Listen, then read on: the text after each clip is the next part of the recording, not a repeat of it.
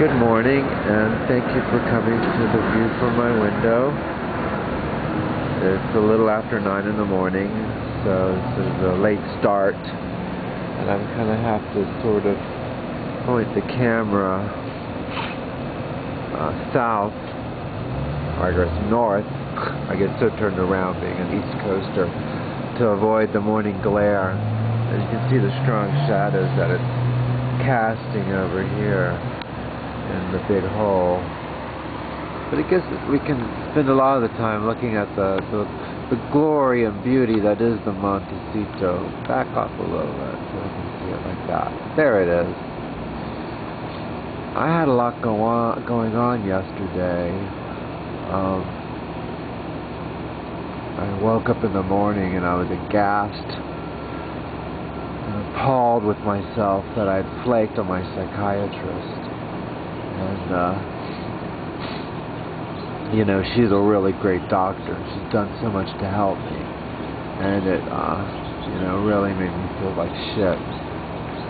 And, you know, just worried that, you know, she might say, listen, I don't think I can work with you. I have to send you to someone else.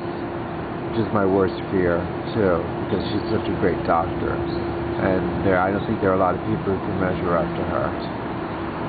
So I guess enough of me singing the praises of my psychiatrist. I guess it's a very Woody Allen-esque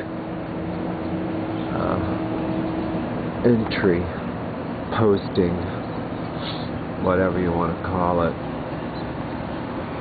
The fellow who's on the first balcony, I think he's on the first balcony.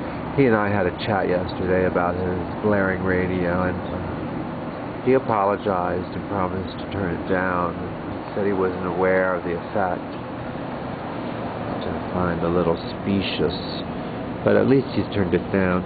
Oh, and here comes the ticket guy. Thank you for giving me one of my greatest, two of my greatest postings.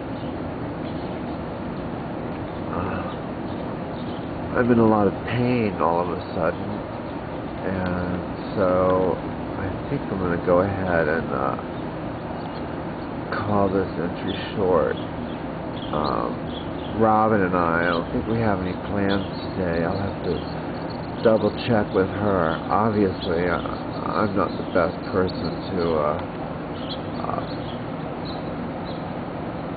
discuss agendas, obviously.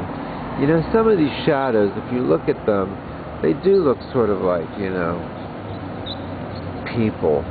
Or they sort of, these poles, you know, I know it's very, very abstract, but they kind of remind me of the statues on Easter Island. You know, they're identical and they're spaced a certain way, and they seem very immutable and permanent.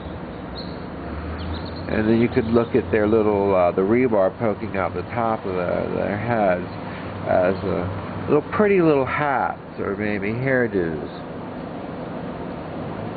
Thinking of the dreadlock philosophy, Rastafarian philosophy, that at some point, you know, not all of the Rastafarians believe this, but some do, that during the second coming, when Haile Selassie comes down from heaven, he's going to grab them by their dreadlocks and pull them up into heaven. So these could be, you know, Rastafarians who have been faithful, Orthodox Rastafarians who are being pulled up into heaven. All kinds of interpretations. Well, once again, I'd like to thank you for coming by. This is a lot longer than I thought it would be. God bless you all. Bye-bye.